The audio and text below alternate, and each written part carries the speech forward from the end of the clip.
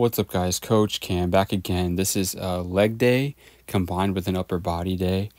And in today's video, I want to talk about how muscle mass is functional. Muscle mass on your body is what gives you functional ability. It's what allows you to move, right? That's our greatest asset, our greatest ability as a human is to be able to move and avoid being someone else's prey, right? So muscle mass allows you to produce force.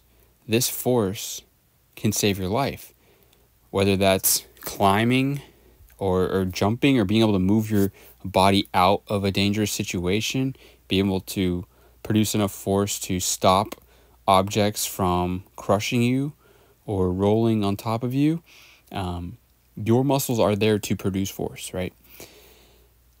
And those muscles are the basis of functional ability. This idea that my muscle's not functional, bro. My muscle is just mass and it's taking up space and it's not functional is nonsense. That comes from just modern bodybuilding culture of a bunch of steroided out dudes that are so big that they can't scratch their own back and sit on a toilet. That's not you and me. That's not even in the realm of what we're talking about.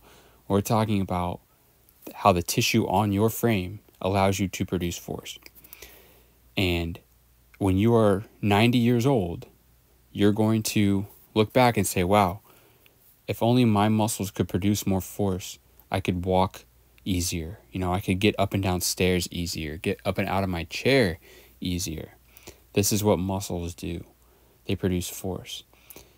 And that is paramount to understanding exercise, because any physical activity, any sport that has gotten anybody results in terms of their fitness improving, it's due to contracting skeletal muscle, the muscles of your body. Nobody has gotten fitness-related adaptations without contracting their muscles, whether it's running or directly challenging them with weights in a gym, right? So when it comes to your muscles, you want to improve all of what's called the trainable factors of functional ability. These factors are muscle mass increase, muscle strength increase, which goes along with that. Then you have your cardiovascular and metabolic improvements, as well as bone and tendon strengthening. Any activity that does not give you all of these is not exercise. And any activity, especially that can or does get you injured, is also not exercise. So the exercise needs to be safe. It needs to improve your body, give your body stress to adapt and improve, not test the limits of your tendons' abilities to not tear, right? So it's about challenging the muscles of the body. This is also how you improve your health, right? Your metabolic health. People with type 2 diabetes have very low levels of muscle mass, and they consume an abundance of carbohydrates, usually in the most refined form, which is sugar. So people with type 2 diabetes have a hard time processing insulin that's secreted in their bodies when your blood sugar is high, because their muscles are not accepting this sugar. They don't have much muscle tissue to accept the glucose, and they're over consuming it. So it's a perfect recipe for type 2 diabetes. So the best way to combat this is to actually train the muscles of your body, challenge them with weights, right? The most efficient way to do this is to target muscles directly with compound and or simple exercises to challenge their function, which is to produce force, to contract, to squeeze them, right? Some people call it squeezing a muscle, contracting it. It's all the same thing. Using it vigorously with enough resistance to cause it to be exhausted, right? So in this video, you're seeing push-ups. I'm challenging my chest and my front delt and triceps, all three of them, and pushing it to exhaustion, right? So that's how you get the most stimulus to your muscles. That's how your muscles want to be trained, right? If muscles could talk and tell you, hey, this is what I stimulate from, trained me like this, they would say, hey, keep me under tension and continue to contract until I am severely weakened and have to cease the exercise, right? This is the most direct form of getting adaptations to your body. You can do other things that give you exercise-like side effects, right? You can run, you can bike, you can do CrossFit, you can swing kettlebells around, you can do yoga, Pilates, bar A or bar fitness. You can do calisthenics, body weight, gymnastics. There's 100 million things you could do with your body, and different activities will get you some results, some better than others, right?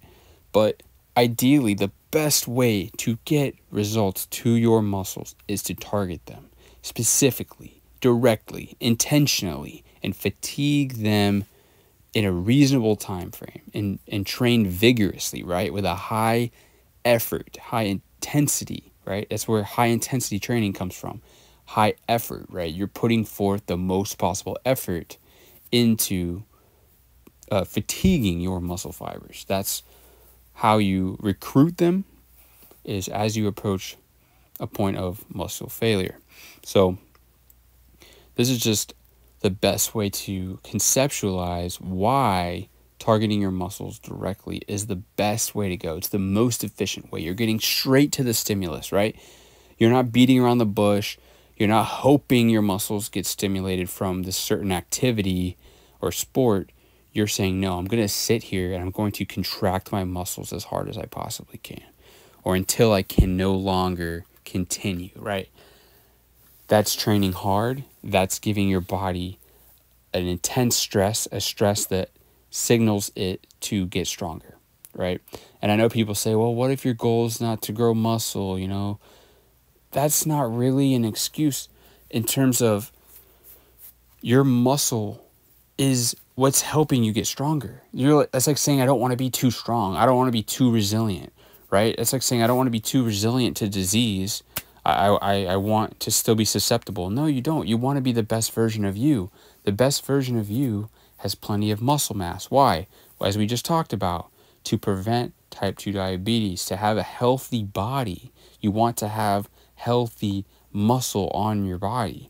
This comes from also not taking PEDs, not taking drugs, not drinking alcohol, right? Getting a decent amount of sleep, eating high protein. All these things help you have the best body and the best health possible, which all of this includes weight training. This includes challenging your muscles directly with resistance.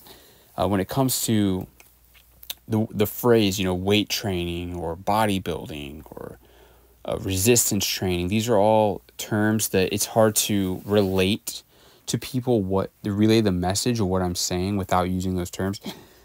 You could quite literally be on an island, have almost no equipment at all, and still get the results of exercise. Why? Because you have muscles on your body that you can contract.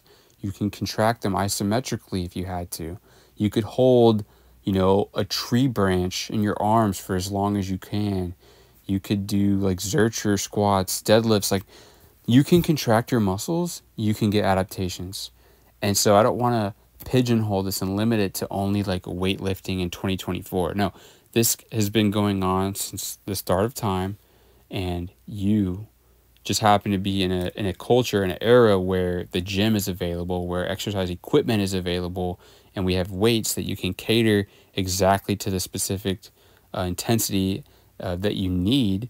But ultimately, we have machines today, which that's the next step, is machines, right? Machines allow you to target your muscles so efficiently. A well-made machine, not any junky machine, but a good machine, a high-quality machine, will allow you to target and fatigue the muscles directly in a better form than something that's less stable. They're having to constantly balance and juggle. And, your muscles they're kind of like rubber bands, right? They're already flimsy. They're already stretchy and bendy, kind of like a resistance band. So using resistance bands like that, it's not the best way to go. However, something completely opposite of that would be something extremely stable, like a machine, that will be very beneficial, and you can target all the tension directly into your muscles to see the best possible adaptations. So I really just hope this video helped you guys grasp the idea of where I'm coming from and the whole point of exercising, right? And I've said this before too, that you don't need to have a lot of space to do this. You don't need to run miles and miles and have like a track or a trail. You can do this in your own home. You can do this wherever you are, as long as you have some resistance available and you yourself are able to contract your muscles very, very intensely. That's the name of the game. It's not about volume. It's not about repetitions. This isn't training for a marathon or getting a super high specific endurance. This is about targeting your body to get adaptations to your health, to your functional ability, and to your well-being. More muscle, higher quality muscle, will play a role in helping you improve everyday, daily functional movements that you need.